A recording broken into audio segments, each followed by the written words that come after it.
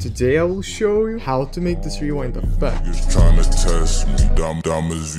Yo, hello, it's Povikas from Editing Visuals here, and let's begin. So the first thing I want to teach you is how to make it rewind. So what you can do is press Ctrl D on your clip to just duplicate your clip, and now you can right click on the clip with your mouse and go to time stretch. And let's say I made this to -100, so now this would completely make the clip go backwards. And if I was, let's say, go back to time and just made the time stretch to like -50, it will be cut up twice amount and also rewinded. So that kind of gives you the rewind effect. What I like to do for this clip is I like to go to time stretch. This very much depends on your beat. So for this beat, I remember it was like -30. I think it looked pretty good. What beat am I talking about? Now listen to this beat and you will understand why it works so well on this beat.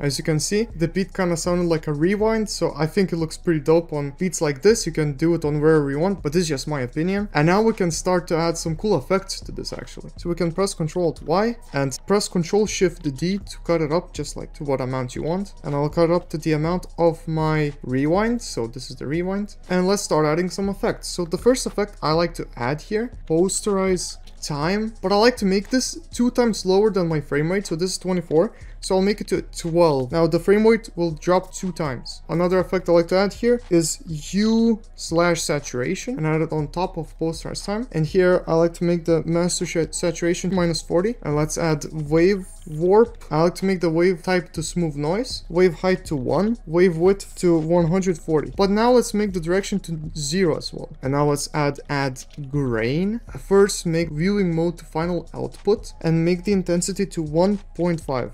You can really mess around here a lot.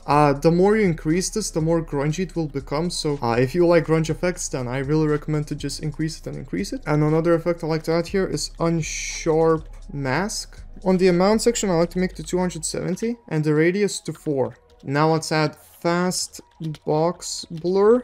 I'll make the blur radius to 2, iterations to 1. And the last effect I like to add is motion tile. And here I like to make the output width to 70. Now you'll have these dark tiles, I don't know what to call them, and this should look really cool. If you don't think the posterized time works for you, just don't have it, really. Maybe for this clip it doesn't even need to be there, but I'm just gonna keep it here because I will save this as a preset now by pressing Ctrl+A and then go to animation, save animation preset. And here I like to call it rewind and then 12 FPS and then save it. And then whenever you want to add it, you'll just press Ctrl+Y. I'm gonna check this for now and just go here, rewind 12 FPS and just add it. And if you don't like it, that it's 12 FPS, just go down here and turn it off. Turn off the posterized time completely. And this already looks really dope, I think. But I like to add some colors to this with textures. So one really cool texture that I like is from my VHS pack. It's the VHS Overlay 55. And when you add it, you need to press S and make the scale to 50 and also make the blending mode to color. And now you'll instantly have this really cool color. My VHS pack also has over 130 overlays that are all different, so you can really mess around a lot with these and have way different colors and just way different effects. In the intro of the video, I even showed another overlay, which was the VHS Overlay 70. And if you guys want a $5 discount for the pack, the code will be Povikas. You don't need any plugins to download this pack. And if you want a really great deal, I have an Ultimate Damage bundle, which includes the VHS pack and a Damage 3 presets pack that comes in with over 30 plus presets that have that CRT plus VHS style, but they do require some plugins which are Ominal, Signal, Sapphire, and Universe. And if you have those plugins, then you should probably check out the Ultimate Damage bundle to save $20 off. Alright, let's get back to the tutorial. Alright, so there's another thing I like to do, and it's duplicate this adjustment layer and then make it go like to frames where it stops the rewind. And here I'll actually like to add invert, add it below posterized time. This won't always work, kind of gives that bigger rewind look, I don't know. And that's basically it, guys. I hope you enjoyed the video. If you have any questions, please let us know. I really recommend to check out our Editing Visuals website where we sell video editing assets and presets for video editors just like you. Have a fun and productive day. See ya!